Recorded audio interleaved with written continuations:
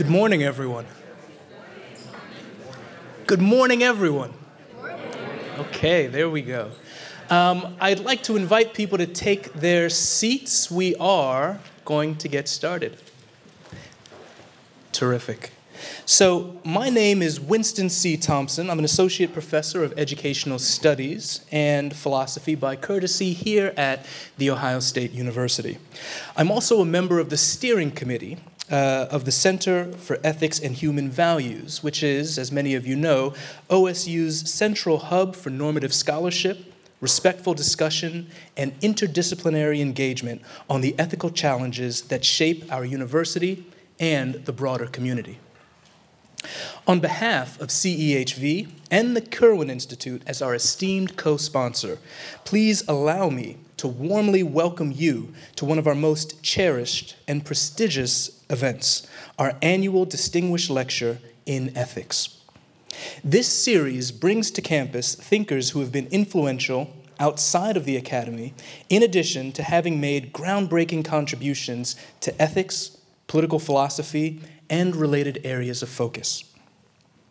Past speakers have included Michele Moody-Adams, Miranda Fricker, Andrew Light, Danielle Allen, Elizabeth Anderson, and Amartya Sen. In continuing this very fine tradition of high-caliber scholarship, I am delighted to introduce Tommie Shelby. Professor Tommie Shelby is the Caldwell Titcomb Professor in the Department of African and African American Studies and the Department of Philosophy at Harvard University. Professor Shelby is one of the world's leading social and political philosophers. His work focuses on Africana philosophy, philosophy of law, critical philosophy of race, the history of Black political thought, and the philosophy of social science. His most recent book, The Idea of Prison Abolition, was co-winner of the 2023 David Easton Award from the American Political Science Association. He's also the author of Dark Ghettos, Injustice, Dissent, and Reform, which won the 2018 David and Elaine Spitz Prize for the best book in liberal or democratic theory, as well as the 2016 Book Award from the North American Society for Social Philosophy. His book, We Who Are Dark, The Philosophical Foundations of Black Solidarity, was recognized as a 2005 Best Academic Book by New York Magazine and a New York Times Editor's Choice. It was also a book that, I'll just briefly say, that I read just after completing an undergraduate degree in philosophy, and it caused me to reevaluate the fact that I had moved away from philosophy because I now saw I could ask the questions I wanted to ask in the discipline. With Brandon M. Terry, Professor Shelby has also co-edited To Shape a New World, Essays on the Political Philosophy of Martin Luther King Jr., and with Derek Darby is co-editor of Hip Hop and Philosophy, Rhyme to Reason. And perhaps most prominent among his many accolades and accomplishments, before joining Harvard in the year 2000, Professor Shelby was a member of the philosophy department here at The Ohio State University. So please join me in welcoming this year's Distinguished Lecturer in Ethics, Professor Tommie Shelby. Thank you.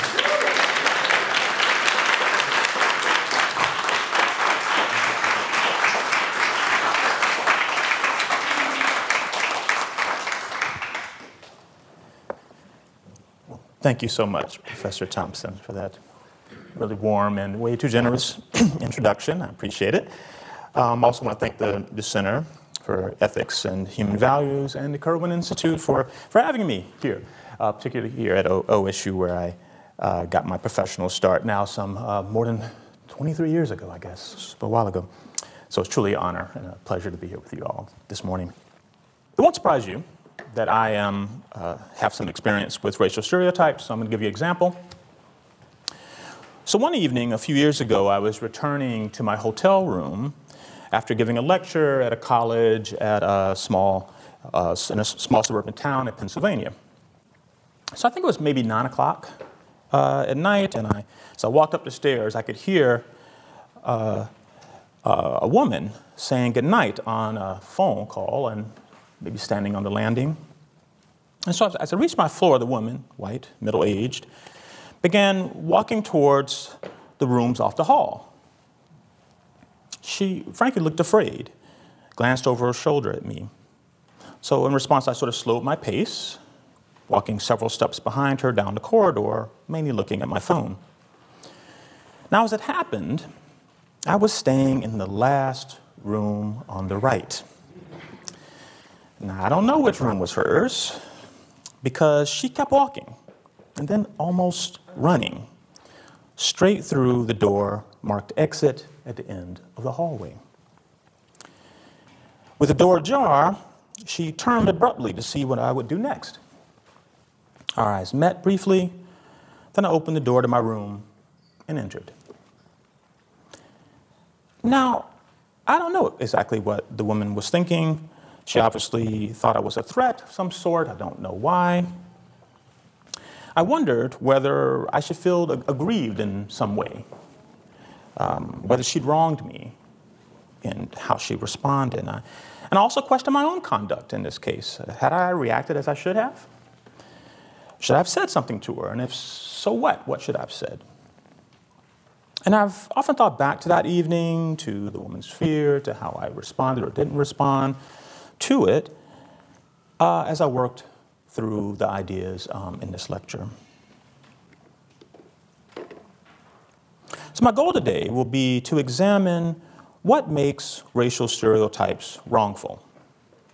I'm going to say at the outset that I think there are many different types of wrong related to such stereotypes, and some of these are obvious, as you'll see, and some of them I think are a bit more subtle.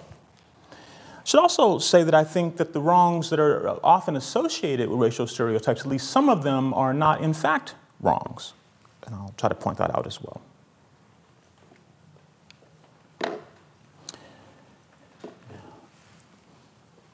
A stereotype is a belief about a socially salient group where the belief takes the form of a generalization. The term stereotype, as you know, has a negative connotation.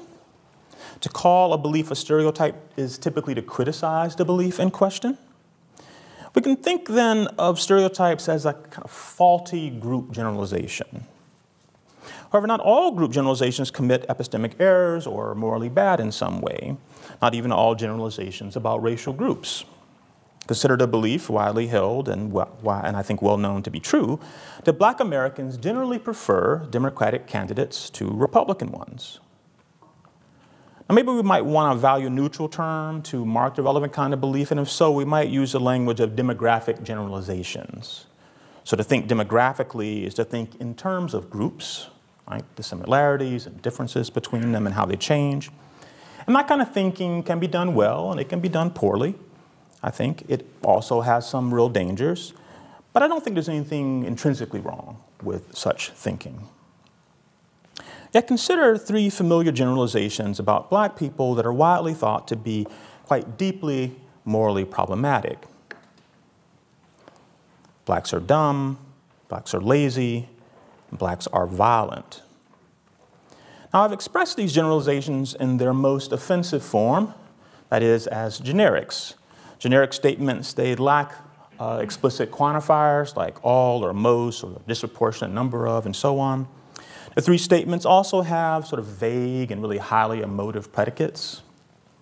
So without greater specification, it can often be really difficult to tell just what a person who says these things, what they think. It can be difficult to know what makes them true. It can be difficult to know what evidence would show them to be true or what evidence would disprove them. Stereotypes are often best interpreted as probabilistic generalizations rather than, say, categorical generalizations. For example, they might be beliefs about what most people are like in a group instead of what all members are like. These generalizations are also often comparative in nature.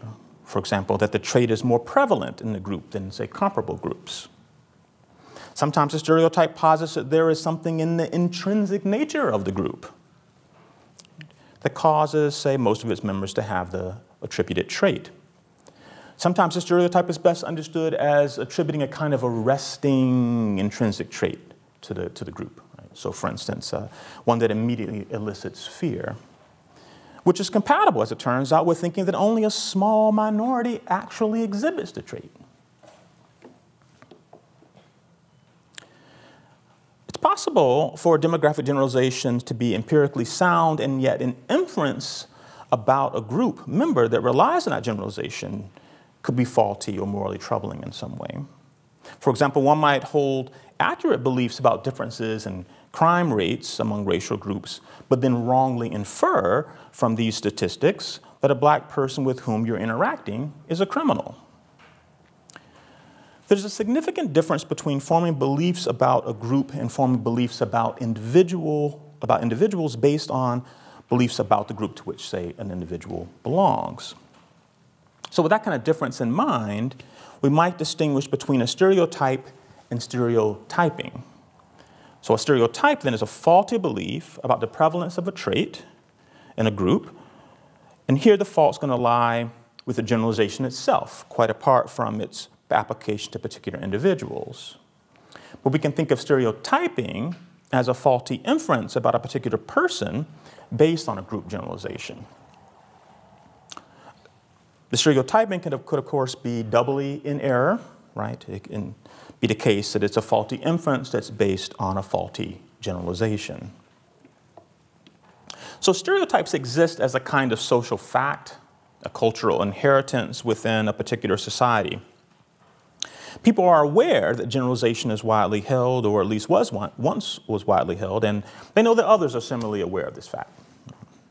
When people express worries about actions or attitudes that, say, perpetuate a stereotype, what's these kind of commonly held demographic generalizations about socially salient groups that they have in mind.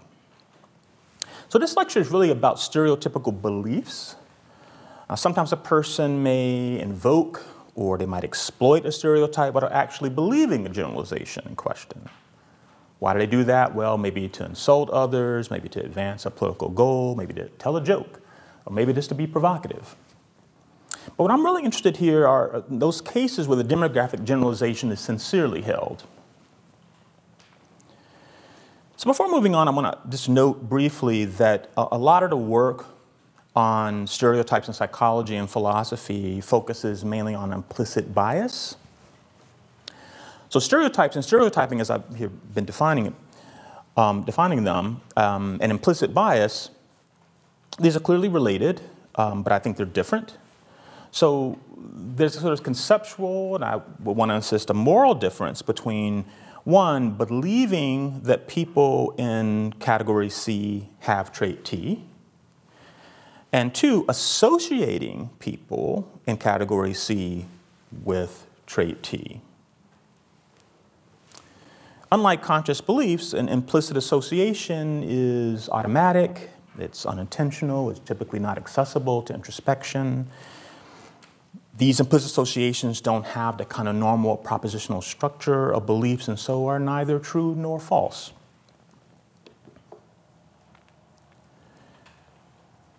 Stereotypes and stereotyping should be distinguished from group prejudice. Prejudice involves having unwarranted hostile sentiments toward a group, like fear or contempt or resentment.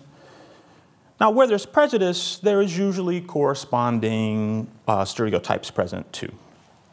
But I think you can accept a stereotype without having hostile attitudes toward the group in question. Now, this is obviously true in the case of positive stereotypes, for example, that blacks are good at dancing. Yet it can be true of negative ones too, I think. For instance, the belief that blacks are not as intelligent as whites or Asians needn't lead to animus toward blacks. I'll return to that example in a moment. One can be hostile toward a group and rationalize that hostility with a derogatory generalization about the group. This is common, right? Familiar pattern. Right? To attempt to justify the negative sentiments with generalizations about the group that make the sentiments appear warranted. In these kinds of cases, the stereotypes are not the basis for the hostility. Really something else is, right? Maybe the hostility exists because of some other, maybe unacknowledged trait of the group. Perhaps it's mere envy. The group could just be the target of displaced anger, and so on. However, I think there is a sort of gray area between stereotypes and group prejudice worth mentioning. Some stereotypes imply a negative assessment of a certain sort. Right? For instance, when an unflattering character trait is attributed to the group, say like an unwillingness to work hard, that can look a lot like prejudice. This is an unfavorable judgment, and such judgments are typically accompanied by at least sort of mild negative feelings toward the group. Yet I still want to say that there's a difference between the negative judgment and any negative sentiments of hostility. Right? Even if in practice it can be difficult to tell them apart. So far, what I've mainly used racial stereotypes as examples. I still want to draw your attention to the fact that the conception of stereotypes I've been outlining is not really unique to race-based generalizations. Other group stereotypes are going to have these features too. Right? But a question here might naturally arise about whether there's anything sort of special or distinctively wrong about racial stereotypes. So one thought you might have is that racial stereotypes are wrong only when they are racist. And then the fundamental task would be, say, identifying what makes something racist, right? Whether it's a belief or an action or an institution or whatever. And I've done a lot of work on that sort of question about what makes something racist. And what I really want to do here today, though, is kind of put aside the question of whether such stereotypes should be considered racist. And I also want to put aside whether a person who believes a stereotype is a racist. And instead what I'm going to do is sort of focus my attention on how stereotypes constitute wrongs, and with what stereotyping says, say, morally speaking about those who engage in it. Now, one could argue, as Anthony Appiah has, that all beliefs about so-called races are flawed because they presuppose the false doctrine of racialism. So in this kind of account, all racial stereotypes are inherently flawed because there are no races. However, I think a person can believe a racial stereotype without believing racialism.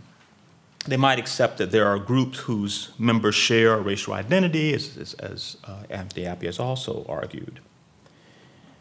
But what's more, there are a number of influential scholars and intellectuals who deny that there are racial essences, but they believe versions of each of the black stereotypes I offered as examples at the beginning. These writers are content to say that while there are no racial essences that all members of a race possess, there are racial populations, Africans, Europeans, Asians, and so on, who have been reproductively isolated in the distant past and have different frequencies in the incidence of socially relevant traits and tendencies, including with respect to cognitive ability, motivation for hard work, and violence. And let me turn to what's morally objectionable about stereotypes. Now, I want to emphasize at the beginning here that the most serious moral concerns about racial and other stereotypes have less to do with the beliefs themselves and more to do with the potentially harmful downstream practical effects of people believing these faulty generalizations. The people who accept these stereotypes might be led to act on them in ways that harm others. Those who believe these stereotypes might develop unwarranted hostility or contempt or disdain for others, sometimes contrary to the goodwill our fellow human beings are generally due. If these beliefs are widely held, this might bring about or reinforce grave social injustices that we're all aware of. And these are all potential harmful consequences of stereotypes. Indeed, mere implicit bias can have many, if not all, of these negative social consequences. Now, I take it that this much is clear and widely acknowledged. Less obvious is whether those who accept stereotypes do wrong or exhibit a moral vice simply in virtue of believing such things. Now, no doubt we sometimes infer that a person has a character flaw from the fact that they accept a particular stereotype. Maybe their endorsement of a demographic generalization suggests that hostility grounds the belief rather than, say, pure epistemic error. But what I'm talking about here are whether believing a proposition can itself be a type of wrong.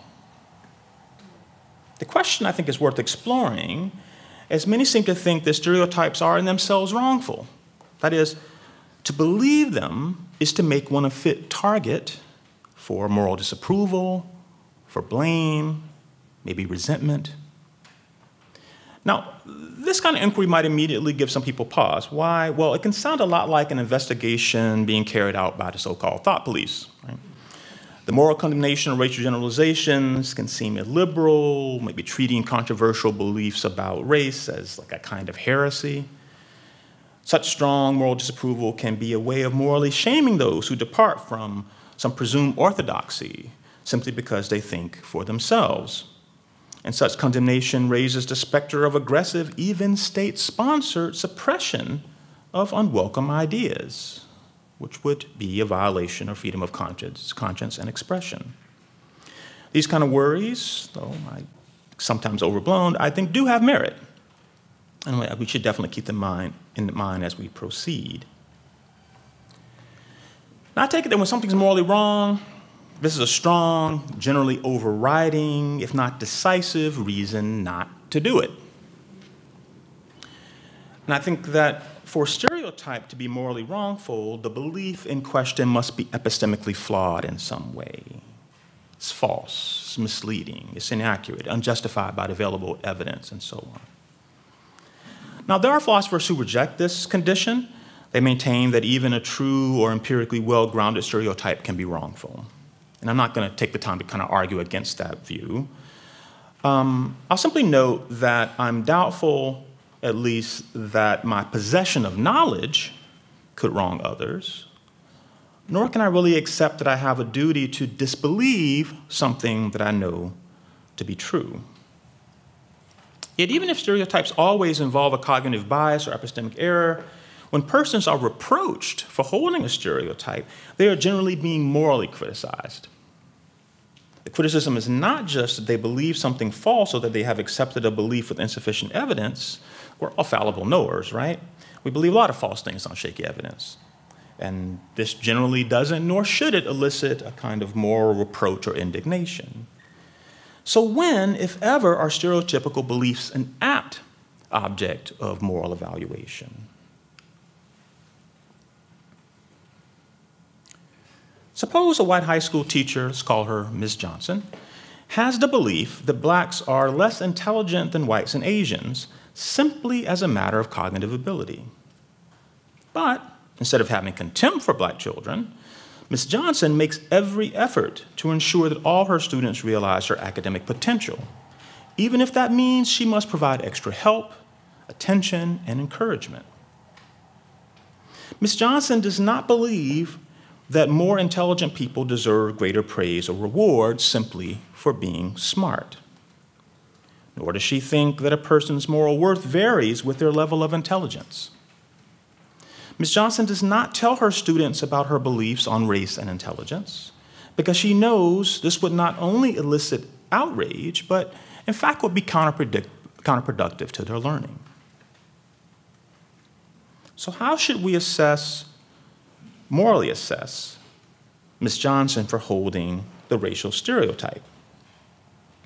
So let's suppose the comparative generalization about racial differences in intelligence is factually incorrect or lacks empirical support.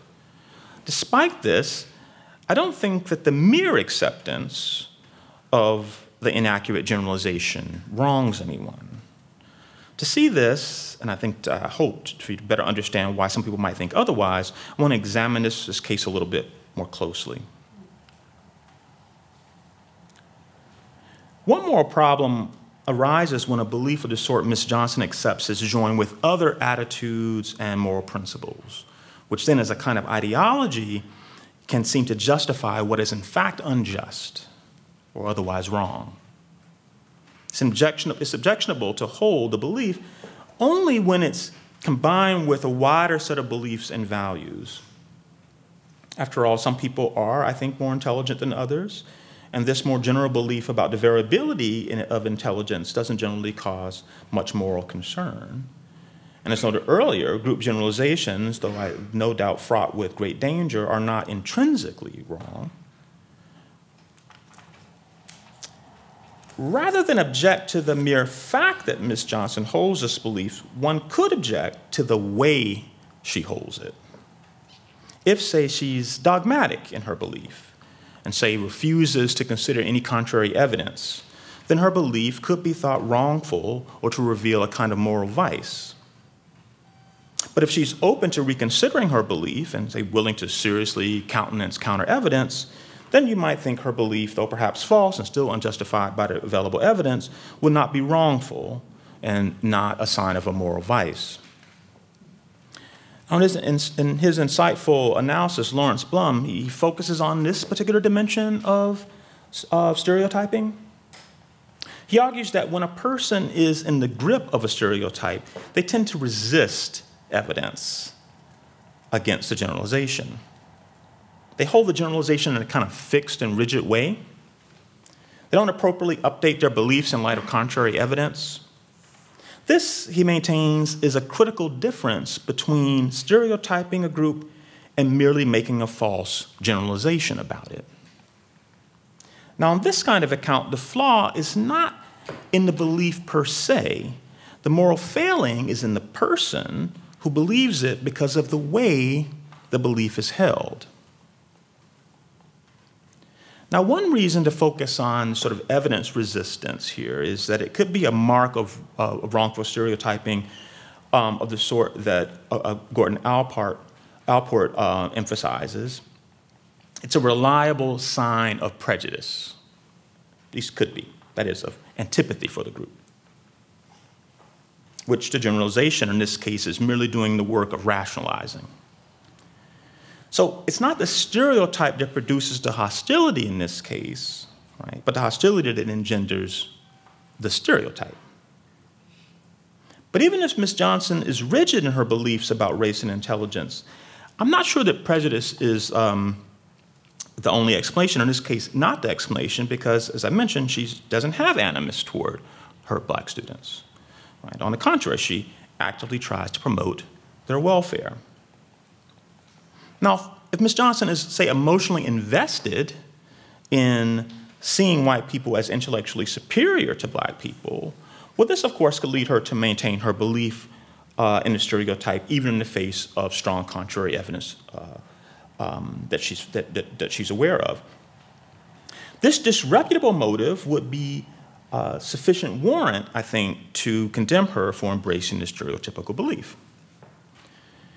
However, Ms. Johnson, recall, does not think that people merit praise or reward for being smarter than others. If the way she holds her belief is wrongful, then I think it has to be for some other reason. So prejudice and ethnocentrism are not the only explanations, though they are among the explanations, for why some handle relevant evidence poorly. There are other forms of what psychologists call, say, motivated reasoning. This is biased reasoning, typically unconscious, that leads persons to stubbornly embrace particular conclusions. People can be reluctant to change their minds if a new conclusion will be experienced as unpleasant or dissonant in some way. For instance, the new conclusion might threaten their self-image, or maybe it threatens the legitimacy of their lifestyle. There's also, of course, confirmation bias, a tendency to process new information in a way that favors one's pre-existing beliefs. Merely admitting that one was wrong can be experienced as unwelcome dissonance, and so can lead to evidence resistance. So what should we think about racial stereotypes held because of the influence of mundane cognitive biases of this sort? Well, obviously, once made aware of such bad habits of mind, we should be on the lookout for them in ourselves, right? We should attempt to correct for them. We should do our best to be dispassionate and impartial when we're assessing evidence that might contradict what we all are already inclined to believe. We should avoid being dogmatic, right, and try to cultivate a disposition to open inquiry, and so on. Now, these kinds of norms are what some people call the ethics of belief. They are among our responsibilities as knowers, and these norms are, I believe, especially relevant when it comes to stereotypes. Whatever norms constitute the ethics of belief, they do not require, at least on my view, that one believe any particular factual proposition. They certainly don't require that one believe something that one knows to be false, or that one disbelieves something one knows to be true. There's no assumption here that one can believe at will. Rather, these norms require that one cultivate certain habits of mind. a discipline, carefulness when forming beliefs, engaging in inquiry, making logical or causal or statistical inferences, and weighing evidence and arguments. Now, some would say that accepting and abiding by such norms, that's just what it is to be rational. Others might insist that observing these norms is a kind of self-regarding virtue. Right? It's a way of sort of avoiding living a life in bad faith. And perhaps these claims are true. But what I'd like to endorse, I want to endorse the compliance with these sorts of norms, these ethics of belief, for another reason. And that's because I think that these are things that that compliance is something I think we actually owe other people. I think in a democracy, it's reasonable for citizens to expect their co-citizens to take due care in the formation and upkeep of their beliefs about matters of public concern. This kind of epistemic responsibility is like the expectation that each of us acquire an education, at least up to a certain level, and that we sort of stay informed about public issues. As democratic citizens, we make decisions together about our common life and laws.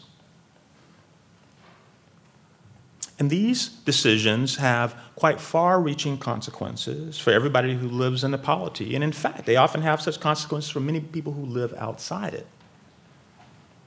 These are going to be better decisions. I think they'll be more rational decisions and better informed by the facts if people handle inquiry and evidence responsibly.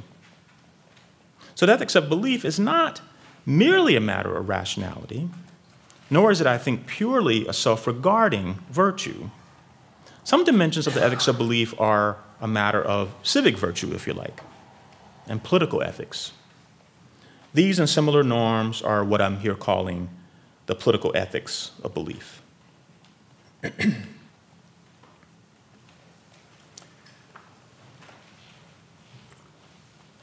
So I focused on potential moral objections to accepting stereotypical generalizations about racial groups. And such generalizations can be empirically flawed in lots of different ways, even when not categorical, but merely probabilistic. A comparative generalization of the sort that Ms. Johnson accepts, remember that blacks are less intelligent than whites and Asians, can of course be false. It can be misleading. It can be unsupported by available evidence. But even if there were a version of the generalization that had empirical support, the application of the generalization to specific persons would raise moral concerns. That is, stereotyping individuals could represent moral wrongs that can't really be just reduced to moral objections against stereotypes as a kind of demographic generalization. So we should look to the inferences that Ms. Johnson might make about her black students from her more general beliefs about racial differences in intelligence. Again, such inferences are often epistemically unjustified. Reasoning from group traits to individual traits, this is a rather perilous thing to do. It's beset with numerous pitfalls. For instance, Ms. Johnson might conclude from relatively small differences in average test scores that her black students have very limited cognitive ability, or that every black student in her class is less intelligent than every white or Asian student. Now, these inferences would not be valid even if her more general belief were true. But is the fact that she might arrive at a false or inaccurate belief about an individual the only problem here? Whatever group generalizations we accept, appropriately recognizing the possibility of being wrong about a particular person in the group, I think is imperative. Such recognition affords members a sense of individuality, and this is something we all have reason to want. We have reason to resist being submerged in a kind of sea of generalities, reduced to the social categories to which we belong. And this needn't be because we somehow see ourselves as exceptions, and needn't be because we don't have a strong identification with the group we belong to. We might. When we use the heuristics that demographic generalizations provide, there is this tendency, I think, to imagine that group members are much more similar than they are.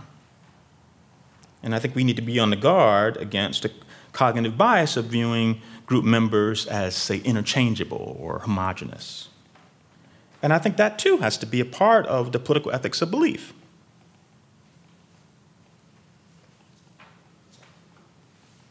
Nevertheless, Ms. Johnson could fully recognize the individuality of her black students and yet conclude from statistical data on race differences and intelligence that they have some cognitive deficiencies. Now, it might help if we look at things from the perspective of the black students in Ms. Johnson's class.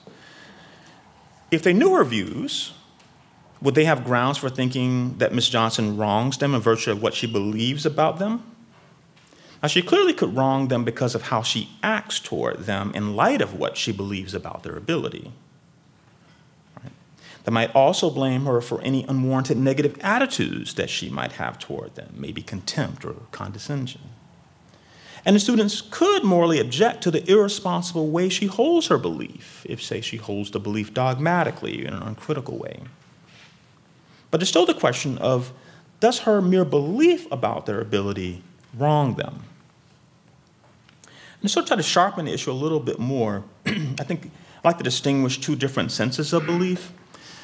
So to accept a proposition P is to take P for granted in reasoning and practical deliberation, and to have dropped not P from active consideration. Belief as acceptance is a disposition to think and act as if P were a settled question. It's kind of an all or nothing of matter, right? The believer has come to a definite and confident conclusion about P.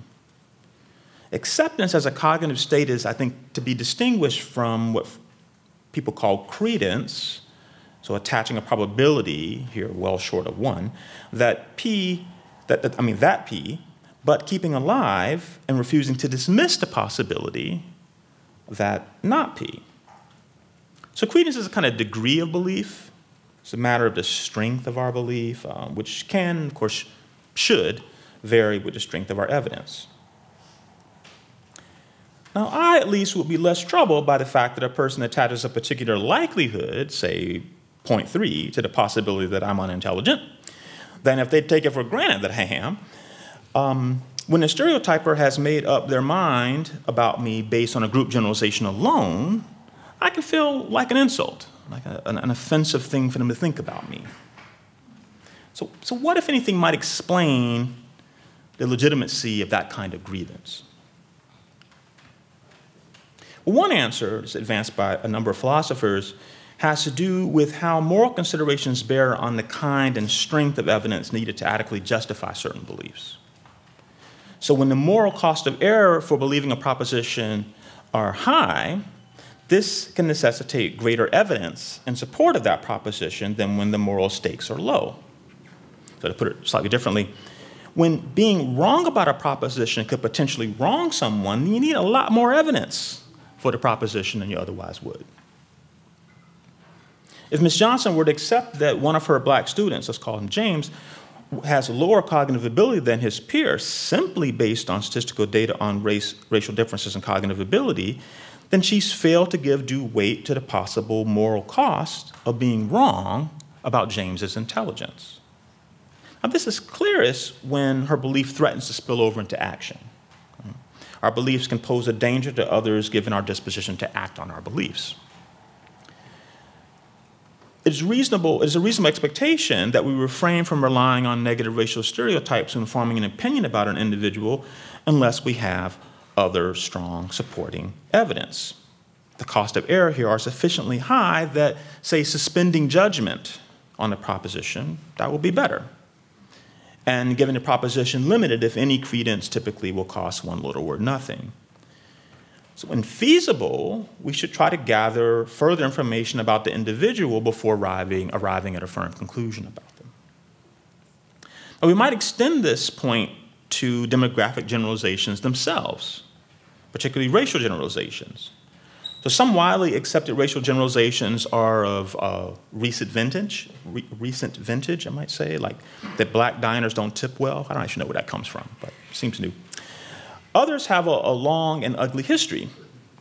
These latter have a different moral significance because they carry a sort of freighted social meaning, like the belief that black men are rapists. Given the practical stakes, those subject to these stereotypes understandably react with anger and great anxiety when they are assumed and invoked. The fact that certain racial generalizations were used to justify practices like slavery or genocide and colonization, that's going to be a reason to approach these generalizations with great caution and, frankly, immense skepticism, and to demand truly compelling evidence before accepting them. Note also that group generalizations that have served as rationalizations for grave injustices should give us immediate pause, because they are so often grounded not in reason and evidence, but in objectionable, non-cognitive motives. Unjust social arrangements encourage such beliefs among those who stand to benefit from those arrangements. An appreciation of the moral lessons of history, I think, should really just make us slow to form or retain beliefs of that sort. And there should just be a general presumption against their truth that only formidable evidence can overcome. When the moral stakes of our beliefs directly involve action, it is straightforward how moral considerations could and should affect how we consider the relevant evidence. For obvious reasons, Black people, they don't want cops to stop or search or use physical force against them without adequate justification. Things are less clear, however, when the moral stakes are a matter of the content of the belief itself, where the risk of moral error is actually in thinking of another in a way that one ought not. Should Black people care, from a moral point of view, what a cop thinks of them if there is no threat that the cop will act against their interest? Now, sometimes the content of another's belief disrespects us in a way that is dehumanizing or demeaning. For instance, we are each owed respect as persons, as self-conscious, rational, moral agents. When others fail to recognize that we are capable of reason and autonomous action, they don't merely believe something that's false about us. I think they actually can be said to wrong us, even if they don't mistreat us in their actions. This, what some people call recognition respect, perhaps the minimum that we can ask of one another, is something all persons, regardless of their race, are entitled to. And this kind of respect was lacking when, for instance, many believed that Black people were incapable of democratic self-government. Now, these kinds of beliefs were quite common during slavery and Jim Crow. They are, fortunately, rarer today. Contemporary racial stereotypes usually fall short of such deeply dehumanizing ideas. They don't fail to acknowledge the rational agency of Blacks as a group. More often, what they do is suggest that the negative trait, say low intelligence, is more prevalent than in other groups. The trait isn't said to be present in all members of the group, and those who are said to have the negative disposition, whether laziness, irresponsibility, criminality, whatever, are still thought to have the basic capacity to act contrary to that disposition. Today, there are few who would maintain that Black people are, like non-rational animals, act only from habit or from instinct rather than from reflection and moral judgment. We often form beliefs about individuals that are unfavorable or unflattering toward them, including beliefs about their intelligence and their work ethic and tendency toward violence. So say we think that the person in the checkout lane is an asshole, that the passenger you sometimes see on the bus ride home is a dangerous individual, and that the neighbor's gardener is kind of creepy. Now, we're, of course, sometimes mistaken, and maybe we're too quick to form a judgment about the person's character. But these negative opinions don't in themselves seem to wrong these individuals. Beyond a certain minimum threshold, we can't reasonably demand on moral grounds that relative strangers not form unfavorable opinions of us. Now, we sometimes make similar negative judgments about groups, including groups so large that it isn't feasible to get to personally know every member. These judgments are sometimes morally benign, I think. So consider these examples. Men are obsessed with sex. Capitalists are greedy. Politicians are dishonest. Now again, perhaps these generalizations on any reasonable interpretation are just false. They're inaccurate, they're misleading, they're unjustified given the evidence that we have available to us. But would accepting them be morally wrong? I'm sort of doubtful. But let's compare them to these familiar generalizations. Black people are impulsive. Women are emotional. Homeless people are lazy. Now, I think we all would agree that the B generalizations are more troubling than the A generalizations. Yet I don't think this is because it is wrong to regard a group as impulsive, emotional, or lazy, but permissible to regard it as sex-obsessed, greedy, or dishonest.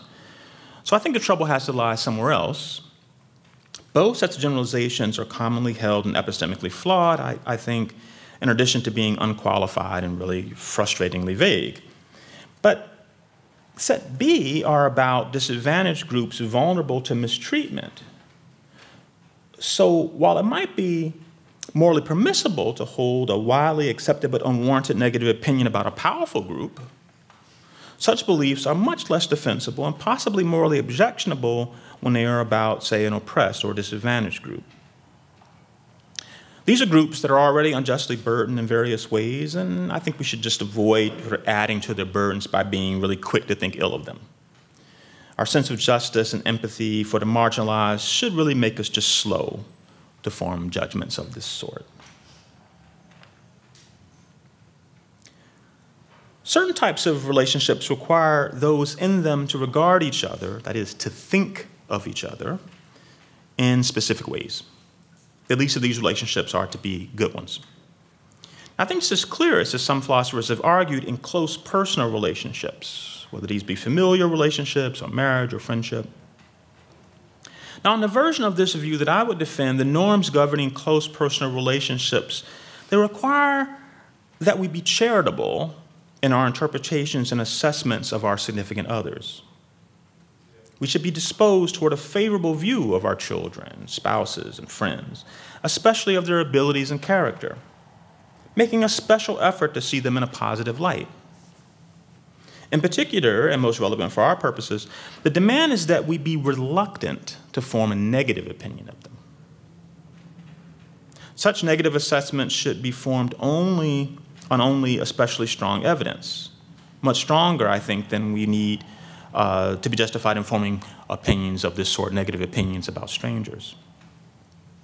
Of course, we shouldn't jump to conclusions about anybody. We shouldn't be inclined to think the worst of anybody. But the kind of charity at issue goes beyond the ordinary goodwill or benefit of the doubt that each of us owes all other persons. These relationship norms do not require that those in them accept particular propositions about each other's abilities or character, nor do they forbid any specific opinions about one another's agential characteristics. It's permissible, I think, to come to a negative assessment of a loved one, but only slowly, after serious reflection and due consideration of the evidence, which should be strong, if not decisive. So I would not, as some people have said, describe the disposition toward charity as a kind of epistemic bias or a kind of vice. I don't think it's an epistemically unjustified stance, and it doesn't require believing things on inadequate evidence. What one is doing is simply raising the evidentiary standard for coming to unfavorable conclusions. The threshold for acceptance here, full belief, is just higher for these unflattering judgments. The risk of error, in this case damage to the relationship, is such that the standard for adequate evidence should be demanding.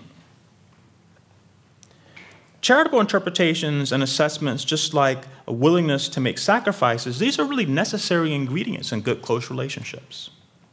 In the absence of this kind of charity, relationships are often marked by resentment or mistrust, if not dysfunction. We wrongly risk what makes these relationships special when we take a less than charitable view of those we love. Bonds are frayed when we are too quick to believe the worst of those we claim to care about. It's reasonable for our significant others to demand such charity from us, which I think is just another way of saying that we owe it to them. This norm governing beliefs in close personal relationships should be understood as a part of the ethics of belief. The normative requirement is really to cultivate and maintain certain charitable dispositions when forming and updating our beliefs about those with whom we have close ties. Now, if this line of thought is correct, then we might ask whether it holds lessons for race relations in the United States. One pertinent lesson is that how we should think of one another depends on the particular relations in which we stand to one another. The relationships between racial groups in American society are not, nor could they be, intimate or close relationships, which is not, of course, to say that there couldn't be close relationships between individuals from different racial groups. Of course they can. But such intergroup relations are considerably more impersonal, and the moral demands must accordingly be less exacting. Love and loyalty can't be expected. However, I think it's not unreasonable to expect goodwill and mutual respect, particularly among fellow citizens. And yet these are, sadly, often lacking between members of different racial groups. Race relations, though improved from earlier eras, are still marked by too much mistrust, resentment, and recrimination. When relationships are sour, there's a tendency for those in them to think the worst of each other, to look for damning flaws. In such cases, even the benefit of the doubt normally accorded strangers is not extended. The different racial groups in U.S. society cannot expect to develop or maintain a relationship characterized by goodwill and mutual respect if one or more groups are quick to form negative judgments about others, the others. The political ethics of belief have pertinence here, and I think should be a component of any attempt to repair race relations in the United States. Now, to be clear, I'm not calling for U.S. race relations to be like friendship or familial love, though maybe that's an aspiration. But conscious charity and a high evidentiary standard are called for when considering generalizations about the abilities and dispositions of racial groups, particularly when a negative assessment is a possibility. The political ethics of belief counsel restraint and careful thought before coming to a negative judgment, because the moral risk of error is, among other things, continued or worsened racial division. Now, I think this kind of imperative applies to all racial groups. Those seeking racial reconciliation should not be hasty when forming judgments about white people either. For example, being swift to draw the conclusion that a white person is a racist. Yet, I think there are at least 3 relevant asymmetries that suggest that even greater care should be taken before accepting negative generalizations about black people and other stigmatized ethno-racial groups, and I'll mention them briefly as I close. First, as noted earlier, disadvantaged racial groups are still vulnerable to severe mistreatment because of their race. Negative stereotypes about them are among the unfair burdens they carry. One should take care not to needlessly add to this burden by making negative judgments about these groups. Some charity in the assessment of their abilities and character is called for to avoid increasing the weight of oppression for groups that are already confronting enduring injustice. Second, the most threatening racial stereotypes have often served to rationalize or justify maltreatment of such non-white groups. This fact alone, I think, should make us skeptical of the accuracy of these generalizations. Why? Well, the distortion of social reality has so often been the function of these beliefs. And finally, the racial stereotypes that are most widely held today support the idea that current racial disparities, whether these be in wealth, educational outcomes, employment, incarceration rates, and so on, that these disparities are the result not of historical or enduring injustice, but of the shortcomings of certain non-white groups. Because these generalizations support the conclusion that no further redress for racial injustice is needed, those who stand to gain from the racial status quo should suspect motivated reasoning in themselves. Accordingly, and in keeping with the political ethics of belief, I think they should give racial generalizations, these kind of racial generalizations, great scrutiny before accepting them. Racial stereotypes, I think, really remain a very serious social problem and an unjust burden on those subject to them. The moral grounds for objecting to such stereotypes are, in fact, many. They can be objectionable not only for their predictable negative social consequences and the wrongful actions that are taken on their basis, but also, and this has been my main theme, because of how they are formed, how they are used, how they are held, what they reveal about the character and the sentiments of those who hold them, and their demeaning propositional content. Racial stereotypes persist in part because many fail to observe the political ethics of belief. Robust fidelity to these norms, an ethos of civic responsibility regarding how we form and update our beliefs about matters of public concern, I think these norms are essential in a truly democratic society, and particularly in a multiracial one like our own. Thanks so much for listening.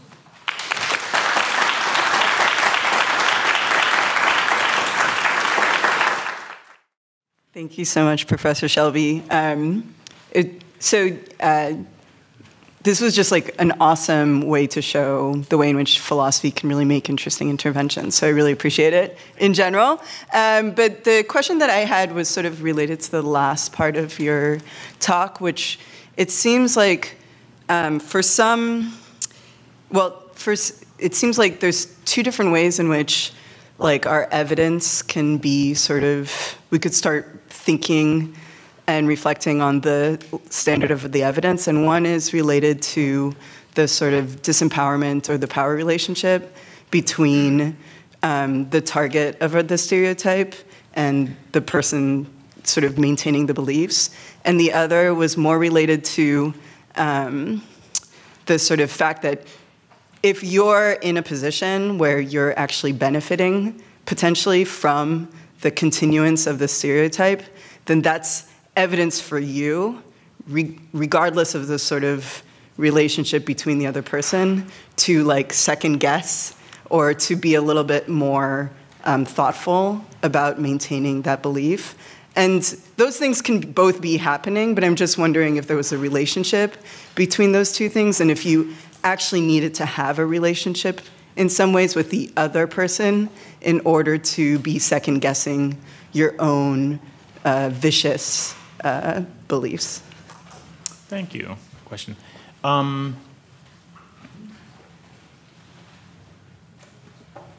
So I was trying to draw a general lesson from some work philosophers have been doing about how interpersonal relationships, especially close ones, can affect what the evidentiary standard should be that we employ, and whether we need to raise the standard for coming to a negative conclusion, and try to see if I could draw some lessons for that. So I was imagining that there are going to be cases where you have people who are fellow citizens, who are trying to live together, make decisions together, figure out what the laws are going to be they're all going to live under, and so on. And that's a kind of relationship, not the same as a close, intimate relationship, but they might have some similar requirements, right? So and in that case, where there are some asymmetries in power, that's just going to be a further reason for one to be reluctant to come to a negative conclusion about those who may have much less power, but also a reason, as you're thinking through what you should believe, we know that we're all subject to a host of biases. That's now become more common. There are best-selling books about it and so on. We are familiar with this.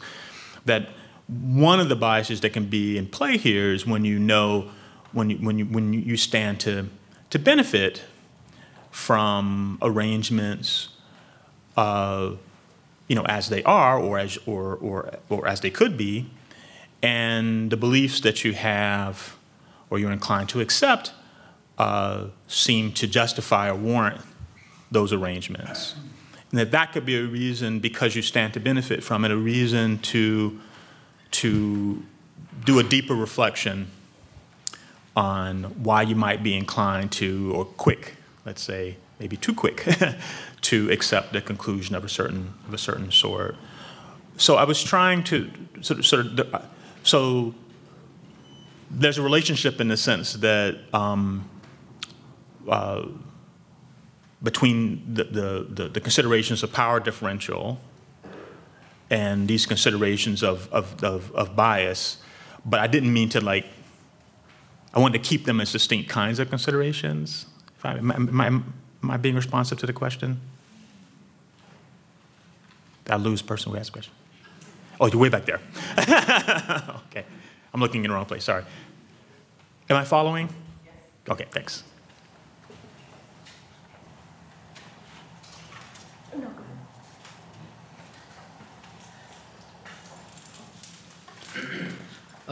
Thank you, Dr. Shelby, so much for the lecture. We, at our table in our 2-minute thinking period, immediately came to the implications of this if you're serious about education for citizenship. And I was wondering specifically around these considerations about, our relational responsibility in a democratic society, about how we might start expressing that in a teaching way to younger children, or how does that fit into the vision for education that we might imagine? Too big for me, but I'll try to say something. I think so. We can just we could focus on K through 12, but we can go further, I suppose. But we think it's important to educate young people for lots of different reasons, right? There's no one thing, right? So education is valuable in itself. It's good to be an educated person. Opens up possibilities for you, gives you options, all kinds of things to make you a more interesting person. But we also, I think, many of us believe that part of the reason why we think it's so important and why we think we can draw on public funds to do it is because we think it's really critical that people developed certain knowledge about themselves, the world, their society, and certain habits of mind so that they can participate in democratic society. So I think that's what partly justifies the money we spend and that we tax people for that money, is that it's not just for the edification of the students, but rather we know that you can't really maintain a functioning democracy. It's built on rational deliberation about what we should do, how we should live, if we don't have people who are equipped to engage in that. And so I think that gives you an overall justification for why it's important to kind of cultivate these things. But also, if I'm right, that we engage in this collective deliberation against a background of a history of many quite grave injustices that still reverberate now and still have effects now. It's a very diverse society with people from have lots of different experiences in the world, and that's critical to that to be brought to bear as well in the educational context. And so part of what I want to emphasize here is how, when you put those two things together, those, I think, legitimate educational goals with the importance of understanding that history and our present, that you can see why it's going to be critical to try as early as you can, early and often, to say, to kind of cultivate what I'm calling these kind of habits of mind, this kind of political ethics of belief. And it can be difficult because, especially in light of the fact that people are differently situated in the society, some more advantaged than others. Sometimes some things are zero-sum, or at least appear to be, and you're competing for things, and it can make it very tempting to come to very negative opinions about others who are competing for things that you'd like to have. And so it's hard work, I think, to try to get people to stand back from the range of biases, whether hot or cold biases, that can impact their thinking. So I think that's the place. I think cultivating that early, getting people thinking about that early, and I think that certainly extends through into higher ed. But so that's kind of broadly the way I would think about how it's relevant. I'm sure you have much more specific, interesting things to say than I do, but that's the broad sweep. Hi, thanks for the talk. So I'm thinking about a variation of the Ms. Johnson case, and I want to know what your account says about it, just in the way of clarification. So say that Ms. Johnson is a prioritarian, and so the fact that she holds this belief about her black students means that she is putting much more effort and resources toward their education, and she's encouraging others to do the same. So this belief she has is actually positively benefiting her students. So how does it fit this model is what I'm curious about. Good. So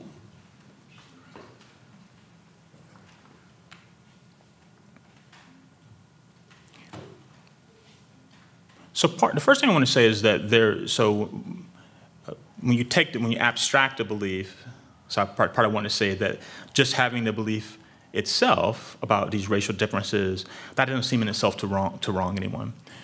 So it can rise to the level, I think, of moral concern, often because of the way in which it's joined with other kinds of things. I take that's part of your point. So if you join the belief with the thought that the people of higher intelligence should get all the rewards in society and dominate the people who don't, or something like that, or they're the ones who should get all the esteem, others not, then you can see where that would be terribly troubling.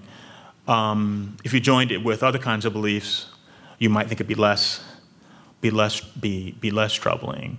So in the case you mentioned where they think, so I also wanted to separate out the acting on the belief, which is already going to raise other considerations, right? So once Ms. Johnson she doesn't just think it, she thinks that it's part of justification for how she treats the students. That's going to immediately raise other questions about what should be the policy in this educational environment. Is this an appropriate way for teachers to regard and interact with their students, thinking of it in these ways? But mostly what I wanted to emphasize were the things that people often think less about, which is about whether there's something troubling in the fact that she thinks it, and to try I mean, it's clear that we're going to be immediately concerned when we start trying to think about what she might do because she thinks it. I take it that straightforward. Everybody agrees. All kind of questions are going to arise. But I was trying to figure out, is there something morally troubling about the fact that she just has the thought? And trying to figure out what that might be. So a lot of the discussion was to try to point to the ways in which, what's troubling may lie elsewhere, may lie in how she comes to the belief, and whether she's come to the belief in an ethically justifiable way. So that's most what I was trying to emphasize. Is that clarifying? Oops. Thank you for your talk, Dr. Shelby. I was intrigued by your about how your thoughts on ethics of beliefs, and I wanted to know, had you applied that to any other area besides stereotypes? And I wanted to add, Johnson was your reference in there, that there are many people who do think like that, and so I actually did like that reference that you made there. So I just want to know, have you written any more about ethics of beliefs towards any other topics and articles or anything you might have? I haven't really. I mean, this comes out of a brief moment of intellectual biography. It comes out of thinking about a range of questions about racism over the years, and the debates amongst philosophers about, well, what's really most troubling about racism. And I have been among people arguing that there can be the question of racial beliefs about racial matters, put it like that those beliefs themselves can be in themselves racist, but it sometimes can. What makes the thing racist and what makes the thing wrong might not be the same. And so I've been arguing for something along these lines, and I wanted to step back a bit and think about, well, let's just set the question of racism to one side. Is there something just wrong about people just believing these things? Because some people do think that there is, and I think that they're sometimes mistaken because there's something that's wrong, but it lies someplace else, not necessarily in the mere acceptance of the belief. So this is what I was trying to, deepening my own thinking about these questions, was trying to get to, but that's as far as I've really gotten, is to try to say what I've said to you today. There's a second part to your question. No, I was just making a statement about how I believe that your reference Oh, yes. to Johnson, the teacher, Yes, yes. was Not, something that was more prevalent than the same, yes, and that Yeah. I like that reference. But yes. I look forward to reading it. Thank you, thank you. No, I agree. The case is, it's not a fancy philosopher's made-up case. It's these cases exist.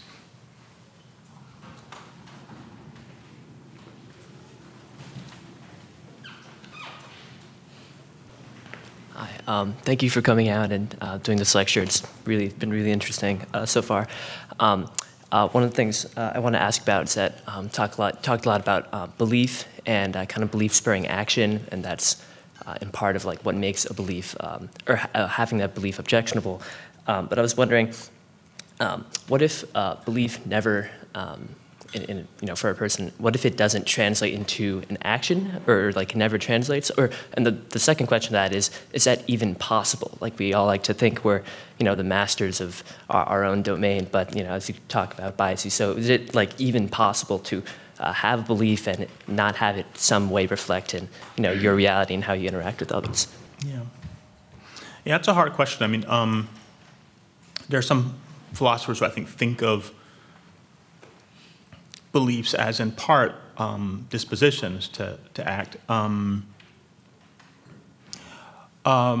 And that might be the fact that it often is, could be a consideration in how we attend to the beliefs that we have, that we know that kind of once it kind of occupies the kind of cognitive economy of the mind, as it were, that it's it does pose a risk of showing itself in action or comportment or attitudes and so on, and I wouldn't want to deny that can be true. I'm kind of inclined, for other kinds of reasons, how I think about moral agents, without getting too much into it, to be reluctant for us to approach our deliberation about what we should believe by, I can see if I go this way, I'm going to go on a tangent, so I'm not going to do it. But so I agree with you that that is a concern that because when we believe certain things, there is a disposition to act, and that's going to be a worrisome thing. I don't know that it's true, kind of, how to put it, constitutively as like a belief. I think we have beliefs about many things where, partly because there's no way to act on it, right? So we have beliefs about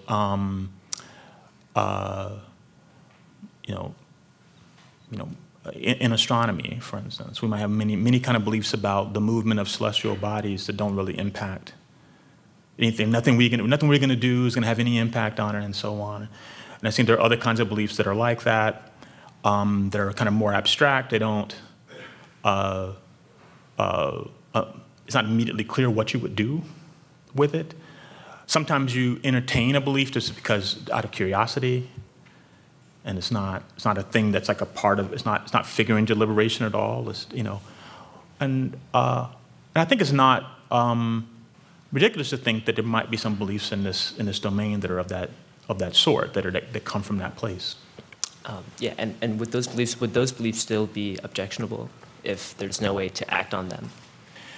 Well, part of what I was trying to get at was to think about how, when they are, some fall into the category I was describing as kind of demeaning beliefs. So I think there are certain things that if you think that of a person, if you think the person's like a wild animal, and they're a person, I think that's going to be a kind of wrongful way of regarding another person. And I think it's also going to be true that sometimes you're going to have beliefs because of how you come to acquire them, or when you've been faced with opportunities to rethink them, kind of how you approach those moments, how you approach the moments of deciding whether to accept it, or what kind of credence to give it, whether you should just suspend belief on it, kind of how. So most of what I've been emphasizing is that it's more in the process of inquiry and reflection where the ethical considerations need to kind of come to bear, right, on it. It's less in the mere acceptance of the belief, because there might be, under certain conditions, it might be acceptable to believe it because the evidence adequately supports it. Do you see what I'm suggesting? Yeah, that was the idea. Thank you. Hi, I've been instructed to let you know that I'm the last question. So I got sick when I was hearing some of the racial slurs, and I wondered if you could reflect about how we as teachers or as students figure out ways of combating these things, and also hold like the way in which talking about it is unpleasant. Is that like, you know, like some worry about, like, yeah, I'd love to hear like how as a teacher or just as a scholar and a thinker, how do you think about that? That's hard.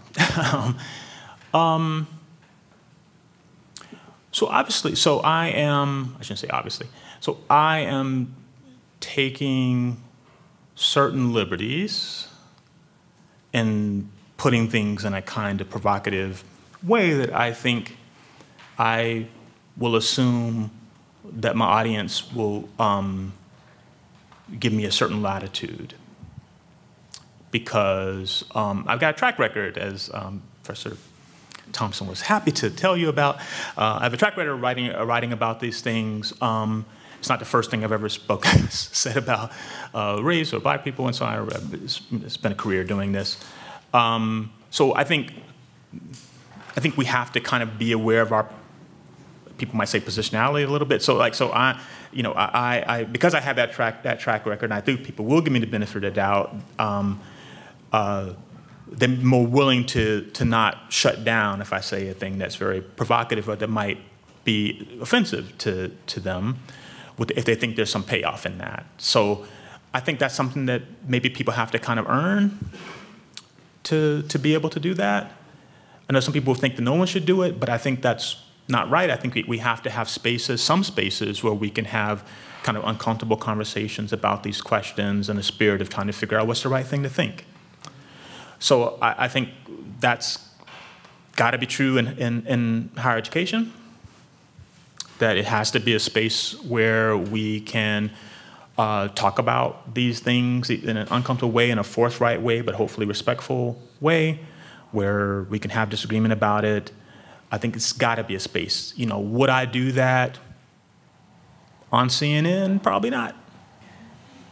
Or certain kinds of spaces I might not, where I think it wouldn't be taken in the right spirit, but I think there's got to be context, and this is among them, where we are able to have those kinds of conversations in a really direct and forthright way. So I hope it was received as such.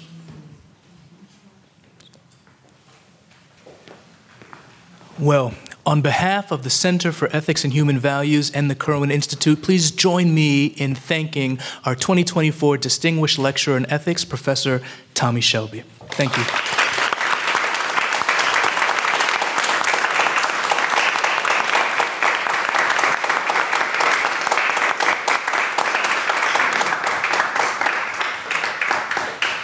And thanks to all of you for making it out.